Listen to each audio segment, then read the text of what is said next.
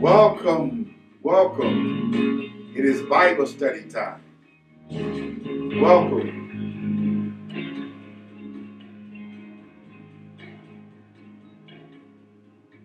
A happy day. Welcome, welcome to Bible study. When Jesus walked, oh, when he walked, when Jesus walked, Welcome to Bible study. washed my sins away. Thank you for joining. Thank you. Oh, a happy day. Oh, a happy day. Welcome to Wednesday evening Bible study. Thank you for taking this time to join us for our weekly Wednesday Bible study. Let me invite you now to join me in a word of prayer. Gracious and kind and loving God, how we thank you for another expression of mercy and grace. Thank you that you continue to extend out the brilliant threads of our lives, that we can continue to enjoy the blessings and the privileges of life. God, we thank you for another day. We thank you that you continue to show favor upon us. God, we give you glory and honor and praise for being a God that is consistent, God that is compassionate, God that has a sense of constancy. Now bless our time together as we share your word. In your name we pray, amen. On our resources page on the website, you will find this lesson. But you can also find this lesson as well, I'm sure, on our Facebook page. It is lesson number 13, as we continue to talk about the kingdom principles, living in the kingdom principles, and we're studying parables. We're coming to the end of this parabolic teaching. Lesson 13, title is Getting Your Prayers Answered. Luke chapter 18, verses 9 through 14 is the context of the lesson. Hear the story. Luke chapter 18, 9 through 14. And also he spoke this parable to some who trusted in themselves that they were righteous and despised others. Two men went up to the temple to pray. One was a Pharisee and the other was a tax collector. The Pharisee stood and prayed thus with himself. God, I thank you that I'm not like other men, extortioners, unjust, adulterers, or even as this tax collector. I fast twice a week. I give tithes of all that I possess. And the tax collector, standing afar off, would not so much as raise his eyes to heaven, but beat his breast, saying, God, be merciful to me, a sinner. I tell you, this man went down to his house justified rather than the other. For everyone who exalts himself will be humbled, and he who humbles himself shall be exalted. Jesus tells this parable in Luke chapter 18, and the writer entitles this lesson, Getting Your Prayers Answered. When God answers our prayers the way we expect, it increases our faith. When he does not answer our prayers as we expect, he's training us to be more patient. I'm sure you're like me. I really like getting my prayers answered, but not just answered. But I like getting my prayers answered the way I prayed them. And I know you do too. But Jesus teaches us how to do this in this parable. In the previous parable, he taught about the importance of persistence prayer. But in this parable, about the Pharisees and tax collector, our Lord gives us additional principles for prayer. Why does Jesus tell this parable? I think verse 9 is so important. And he spoke this parable to some. It wasn't spoken to all. But he spoke this parable to some who trusted in themselves. I mean, this parable was targeted at those who put more trust in themselves. They put more trust in the appearance of religion than they put more in religion itself. There is a proverb that says, a seen religion is not always a real religion, but a real religion is always seen. The Pharisees were good at having what I call a seen religion.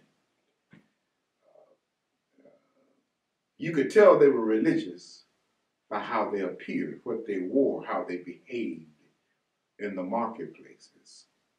But a seen religion is not always a real religion. But a real religion is always seen. And I think you can see the mere fact that the real religion of this Pharisee is seen in this parable. Verse 9 says that Jesus told this parable particularly to those who trusted in themselves and despised others. So the parable contains three vital, important principles as it relates to getting your prayers answered. These are three precepts. These are not the only three things, but the writer suggests there are three things that helps to get our prayer answered. The first one is, the writer says in verses 10 through 12, avoid arrogance. Listen at verse 10 through 12. Two men went up to the temple to pray. One was a Pharisee, the other was a tax collector. The Pharisee stood and prayed thus with himself, God, I thank you that I am not like other men, extortioners, unjust, adulterers, or even as this tax collector. I fast twice a week. I give tithes of all that I possess. The first thing Jesus says, first thing the writer says, is avoid being arrogant in your life. Arrogance is not just an attitude. Arrogance is also an action. This Pharisee doesn't just have an attitude of superiority. He even has actions that indicate he thinks or he feels he's superior. This parable is about two men. One is a Pharisee, and that word Pharisee means separated.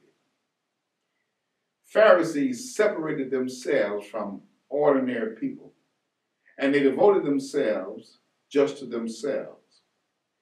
The Pharisees thought, there was only one way to the top of religion, and they had the ladder. They were just that arrogant. They were the largest and most influential religious group in Judaism. They controlled the synagogues. They exercised great control over the Jewish population. They were the ones who were primarily responsible for transforming Judaism from a religion of forgiveness through a sacrifice to become the cold letter of the law.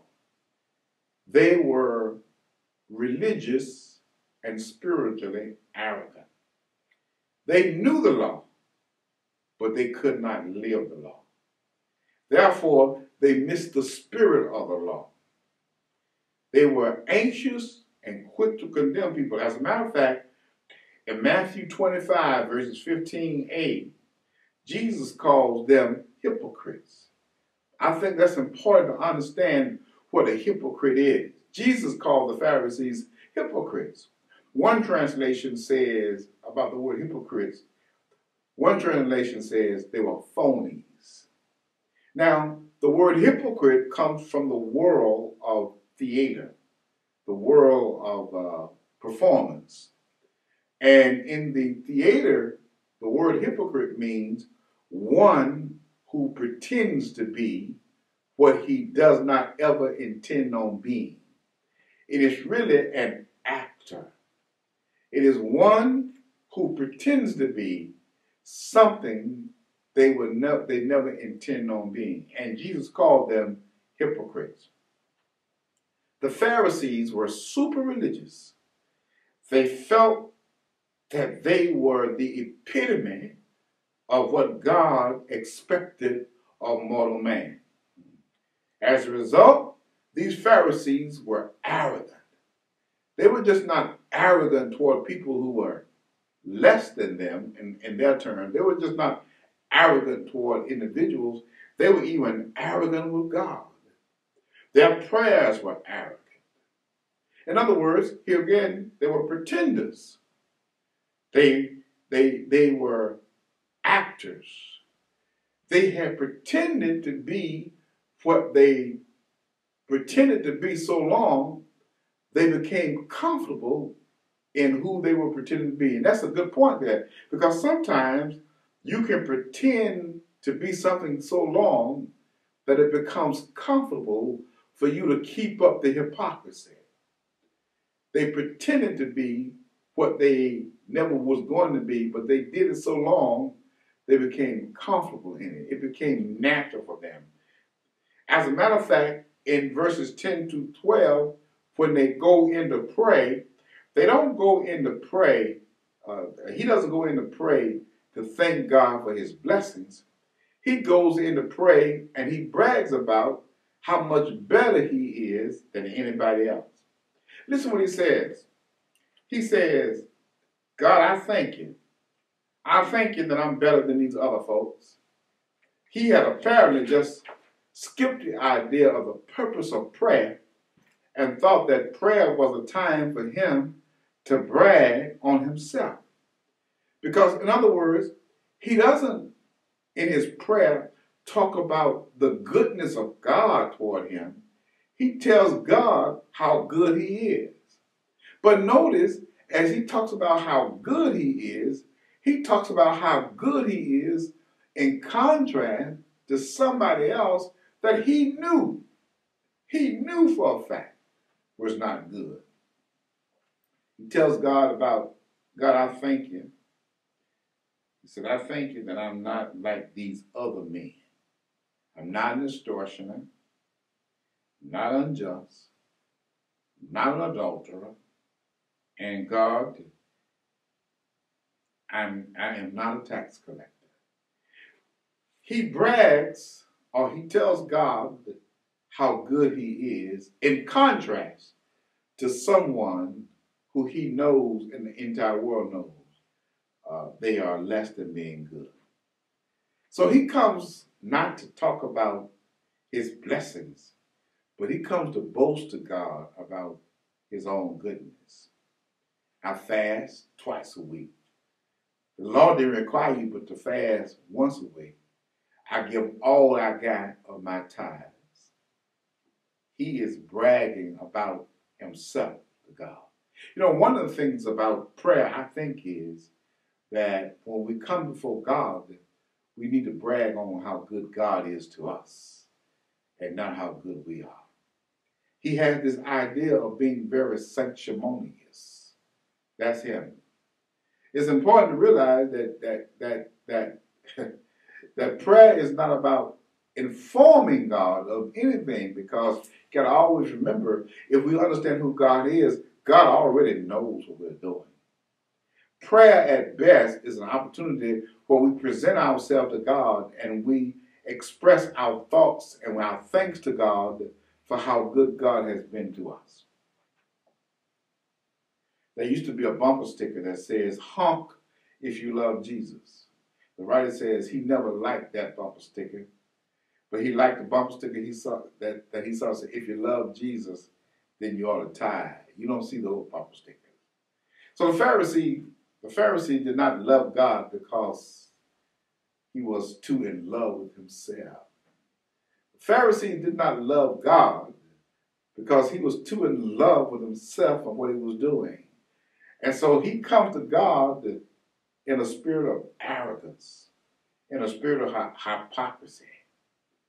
He was too much in love with himself than he was with God. So the first thing we got to make sure is that we avoid the spirit of arrogance. And the spirit of arrogance is when we think that we are better than anybody else. When we when we when we have this attitude of I am good because I compare myself unto others who are I know, and the whole world knows are less. You know, he didn't compare himself to other Pharisees. He compares himself to someone that they looked upon and they knew they were tax collectors who had defrauded and cheated people.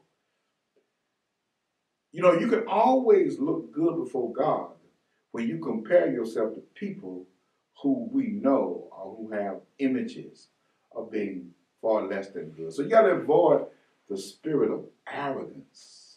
You got to humble yourself before God. The second thing that the writer suggests comes out of verse 13. That when our prayers are answered, we got to ask God humbly. Listen what verse 13 says. And the tax collector standing from afar off would not so much as raise his eyes to heaven, but beat his breast, saying, God, be merciful unto me, a sinner. If you want your prayer to be answered, you got to be humble. You know, C.S. Lewis says, humility is not thinking less of yourself. It's thinking of yourself less. Pride is always concerned with who is right, but humility is always concerned with what is right. Humility will open more doors for you than pride or arrogance ever will. I think one of the greatest stories about a person being humble is in Matthew chapter 8, verses 5 through 9. When that centurion comes to Jesus, Jesus is doing what does best. He's healing. And this centurion comes to Jesus. Now remember, he's a centurion. He's a Roman centurion. That word centurion means he has at least 100 men under him, 100 servants. And he said to Jesus, he says, my servant is sick. But then he says, I'm a man in authority. In other words, I'm a man with authority. I'm a man in authority. I'm a man with influence. I'm a man of power. But my servant is sick. Will you come and heal him? And Jesus is about to go heal him. And watch his humility. He says, no, Lord. Even though I'm a person of authority, I'm a person of influence, I'm a person of power, but my roof, I am not worthy for you to come under my roof. Just speak the word from right here, and my servant will be healed.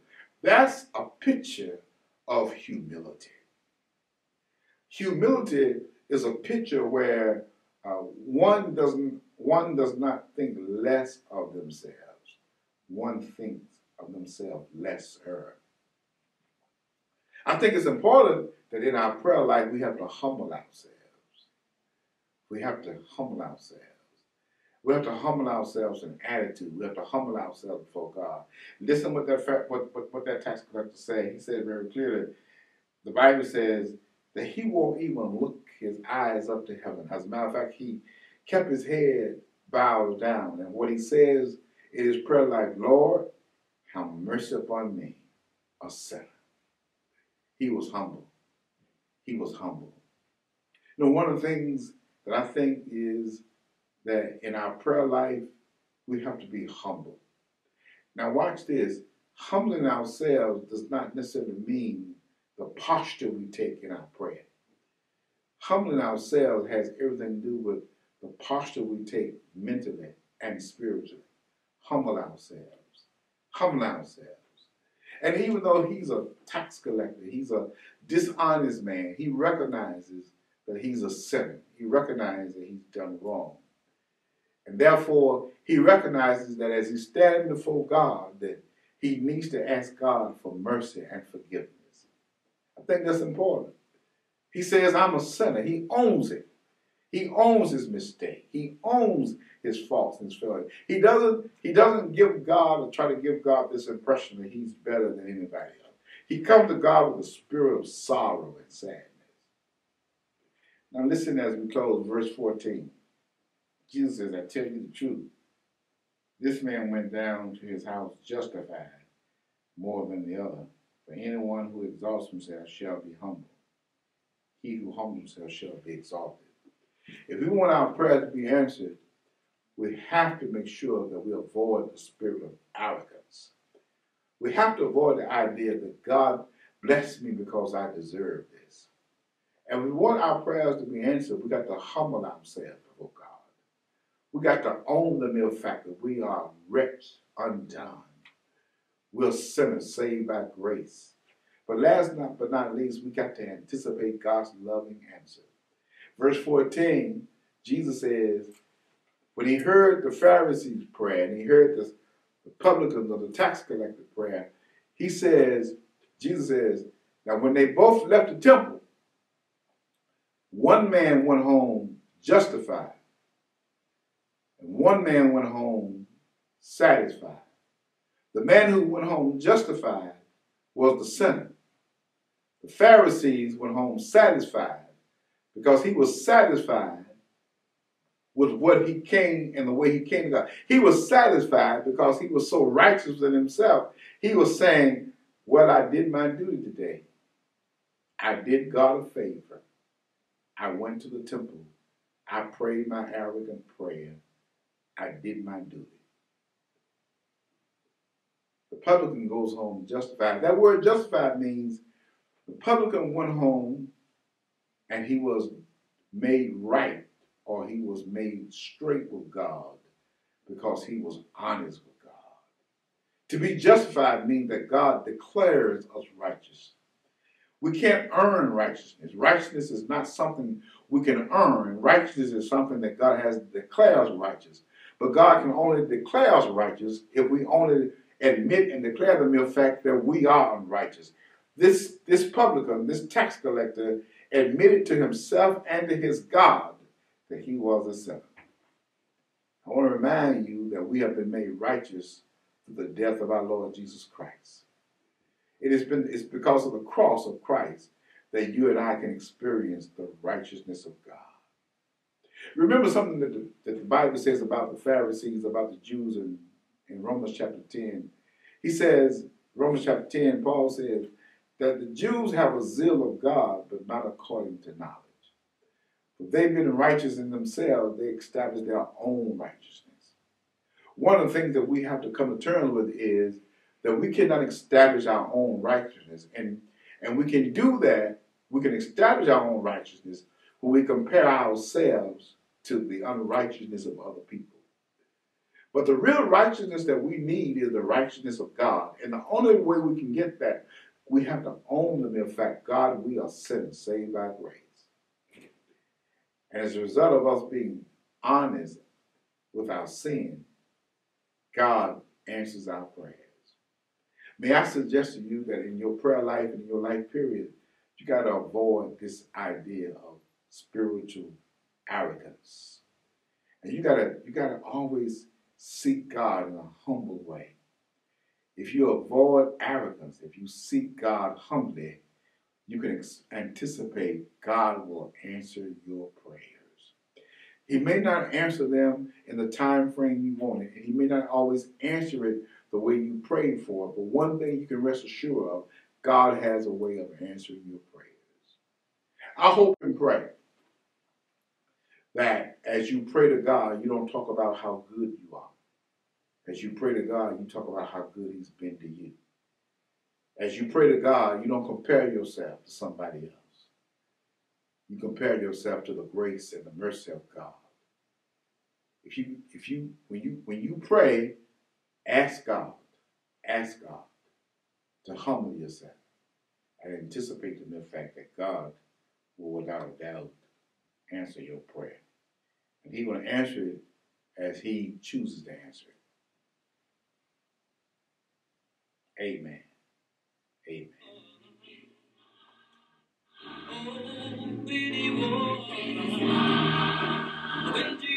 I need to encourage you. Avoid being a phony. Avoid arrogance. Ask God humbly. Anticipate God's answer.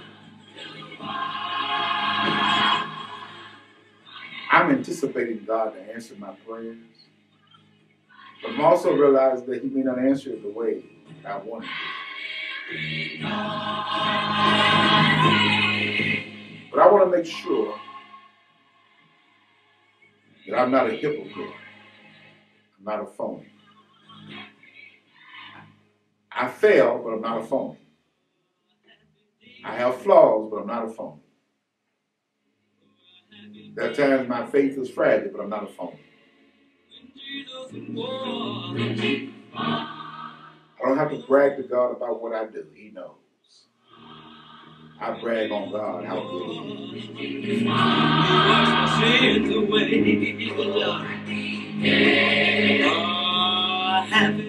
Well, God bless you is my prayer. Peace and blessings be with you.